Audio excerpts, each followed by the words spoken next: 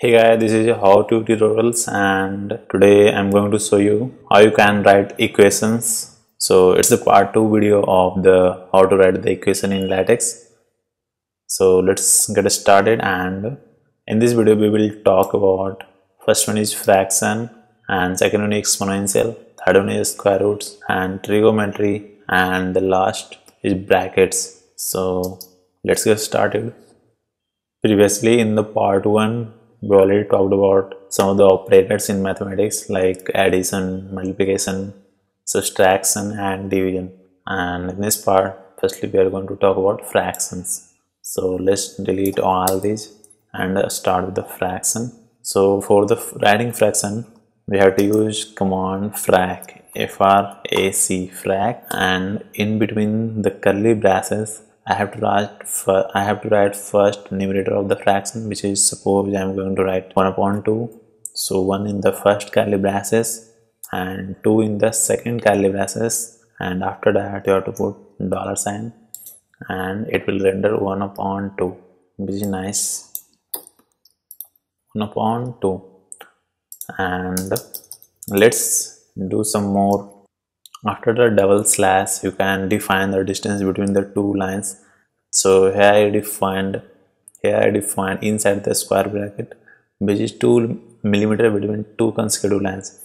So whenever I write second line of the equation like frac 4 upon 5, then separation between these two lines will be 2 millimeter. So if I increase 2 to 5 millimeter, then the separation between line will be 5 millimeter. So it's all depends on you how you want to write the fraction. Now second one is exponential. So for the exponential we do some power like a square times x to the power 5 times x to something like superscript or subscript. So let's start it and let's separate these exponential terms. So if you want to write x square, so write x and then after cap, then after 2 and close this equation, and it will get x square in the PDF file. If you write like x to the power 20, then this will go wrong, because you have to write in the curly braces which is of the exponent term. So if there is more than one digit, then you have to use curly braces for the exponential term. And if you want to write like x to the power minus 4, then you have to write curly braces and then after close the equation, and it will get x to the power minus 2. And if you want to write x to the power sine theta, then you have to sine theta, things like that. So you got the superscript. Now it's time to subscript. Subscript means like we write some terms like x2, x1, x4 like that. So for that just I have to use underscore sign. So if I let's write x2.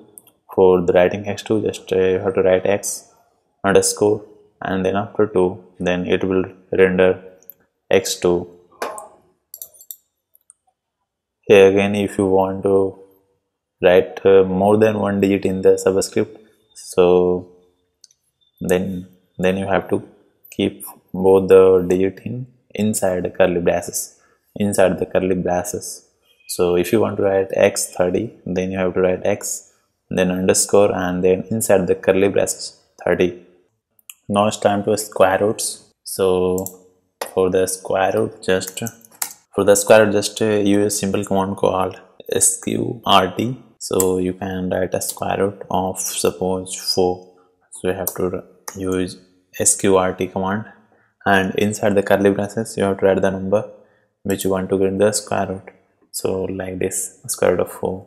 If you want to write a square root of minus 4, then again no problem, just inside the curly braces it will all contains the square root terms. So inside, if you want to write a square root of 1 minus 2x, 1 minus 2x, and again if you want to combine the square roots and the fraction part, so again you have to use the square root, and inside that you have to fraction. So like if you want to write 1 minus 2x and the second one plus 2x, so it will go like this. And oh sorry, I have to insert the dollar sign to end the equation, and it will so like this. So I'm going to increase the spaces between the two equations so it will more clear. And here you can see you can combine all of these in the same equation. So first one is just a square root of, and then after you have to use the fraction command to separate out the fraction. So you can see from the inside as well, which is from the fraction 1 minus 2x and 1 plus 2x, and after that a square root of all these, and then after a square root of all these. So I hope you got this. And now stand one more thing, if you have to write like cube root of and fourth root of, then just use same square root, and inside a square just write 3, and inside the bracket write 4, 5 or things like that. So here you can see it's a cube root of 5. So for the cube root and fourth root as well, use the same command called sqrt, and inside the square bracket just define the degree. Like if you want to fifth root of like 10 or 20, 10, then you have to write 5 inside the square bracket and the actual number inside the curly braces. So you will get the desired equation. And now I hope you got all the square roots and the nth power, and now it stands for trigonometry.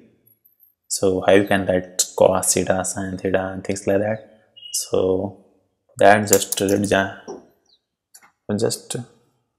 same, you have to close this equation inside the dollar sign, and inside the dollar sign you have to write some command like for sin theta, cos theta and tan theta. So I'm going to write first sin theta. So for the sin theta you have to use the sin command, which is backslash sin, and it will automatically adjust sin, and then after you have to write theta. Actually in the latex you also have, there is also a command called theta especially, and if you render this you will get this like sin theta. And if you want to write if you want to write sin x, then sin x, it will be more cool like sin x. So it depends on you how you want. If you write to cos x like so, then cos is the command for cos and the space then x. You don't want to put a space or like that. It will automatically render the mathematical term like cos x with a proper space, cos x. And if you want to write tan x, then for the tan as well there is a command called tan, backslash tan, and then after you can use the x, which is tan x. For the cot as well, cot, and x, which is cot theta. Now if you want to combine more of these, like if you want to write sin theta upon cos theta is equal to tan theta, so you have to combine fraction and trigonometry. So for that let's write a fraction tan theta is equal to sin theta upon cos theta. For that let's create a space between these two lines. So start with the dollar sign for the equation, and now tan x is equal to fraction of sin x upon cos x, and it will render like this: tan x is equal to sin x upon cos x, which is pretty cool. And one more equation I'm going to write like tan a plus b is equal to tan a plus b is equal to tan a plus tan b, upon 1 minus tan into tan b.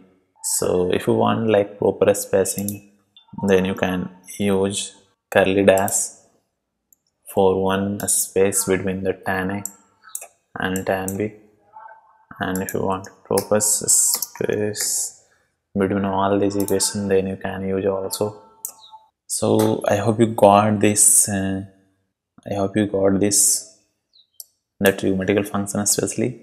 Now it's time to use some brackets. So for the brackets, if I'm writing by is equals to some fraction of polynomials. One second, let's create a space. So it will actually render like this, not a great idea.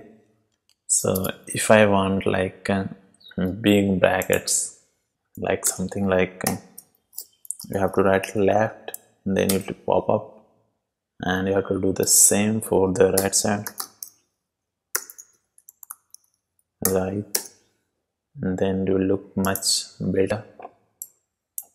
You can see here. So with the help of proper brackets, you can write much better equations in Latex. If you want to write a square bracket, bigger square bracket, so you can write like this. And so that's it guys for this part, and I hope you enjoyed this tutorial. And if you have to ask any question related to the equation and any part of the Latex, just drop down in the comment section and I will respond you. And if you want more about Latex, just feel free to subscribe this channel, and thank you for watching. See you in the next one.